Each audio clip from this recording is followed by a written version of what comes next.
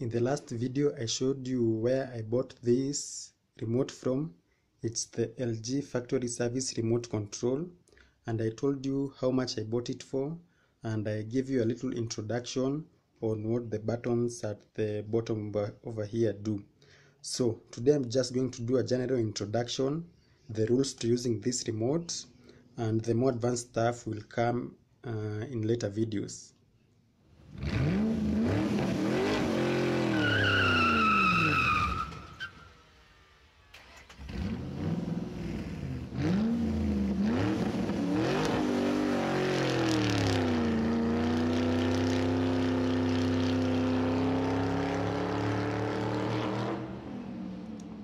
Hello there, my name is Dominic, and today I'm going to show you all you need to know about the LG factory service remote control. So this button over here is called the TV button. This takes you directly to the TV no matter what the input of your TV is. It has taken me directly to the TV without necessarily going through the input button, which is at the top over here. The button over here labeled RGB is for checking the current resolution of your television. For example, you can see as I press it again, it highlights the aspect ratio as well as the resolution over there. So rule number one when it comes to using this remote is that the default password is 0413. The default password is 0413, and there are only 3 buttons that use the password, and that's the insert button, the adjust button, and the in-stop button. Let's try that. I'm going to press the insert button. The default password I've already told you is 0413, and here we have the message that is printed on your screen over here. So from here you can see that the model number of the television as well as the serial number is written over there, as well as the total usage time in hours. So this TV has been on for 1385 hours. The second rule to using this remote control is that you never press the exit button when you want to go back. So for example, let me just come to power off status over here. I'll do a different video explaining the meaning of the power off statements that are written over here.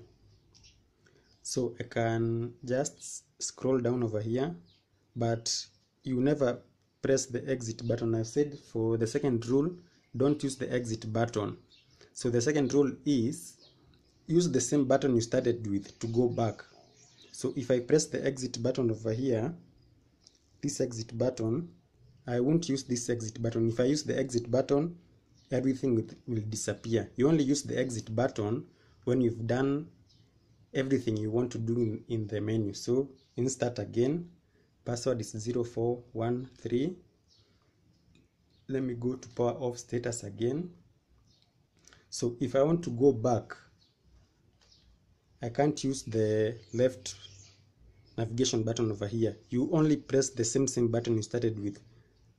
For me it was insert, so I'll just press the insert again. So the second rule is to go back, you use the same button you started with. So let's try another button. This time is the ADJ button. The ADJ button, short for adjust. Password is 0413. You have your options over there. Again, don't press the exit button. You only press the exit button when you want to exit. So just press the same button again, adjust. It will go to the main page.